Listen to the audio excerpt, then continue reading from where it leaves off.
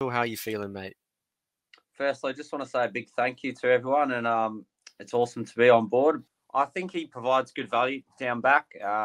That's who I've gone for at the moment, but we've also noticed with some keepers from the premium side, such as Chelsea, with Mendy it's an attractive 5.0 price tag. Now, Ollie did forget to mention this Man City player in terms of the slots you can have. Let's not go past the Nordic Meat Shield. Now, if you haven't watched Troy Hawk's video, please do. Erling Haaland, dominant in the Bundesliga last season, scoring 47 goals in 48 league matches. We go to his teammates in Kevin De Bruyne and Phil Foden relatively quickly. Firstly, with the Belgian, we know what we're going to expect from this guy. In the last 3 game weeks, he's produced 5 assists, and according to the stats, he's ticking along the points well. He's top for expected assists with an XA of 4.72. He's actually in your team. I was going to say Alexander-Arnold being 0.1 off, but I like the look of Andy Robertson. Yep.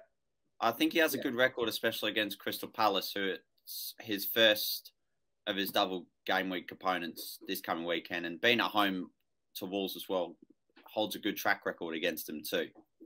My second question to you is more so back into your home state now too, for Ghana, and they're participating in the upcoming World Cup in Qatar.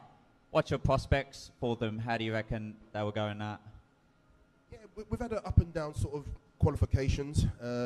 We know Arsenal are very fantasy relevant at the moment. We know Manchester United are. Now, if you have players who have more favourable fixtures as opposed to, for example, Man United defenders, would you feel the other defenders with more favourable fixtures over them? Because I know some managers are like me, have simply got Newcastle, Arsenal and Man United defenders, and you're just going to pile all of them onto the field. But we're talking about Marcus Rashford here, who has returned in 14 of his last 16 games in all competitions. Speaking of FPL, in his last 6 games, he scored 60 points, which is the most of any player in that time.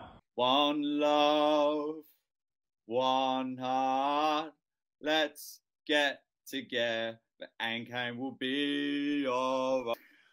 Palace Fulham, I see it being a goal fest. Both sides love to attack. Palace tend to play a lot better at home too. For Arsenal, West Ham, quietly, it seems to be a game where I think Arsenal may find a way to concede, but still find a way to win.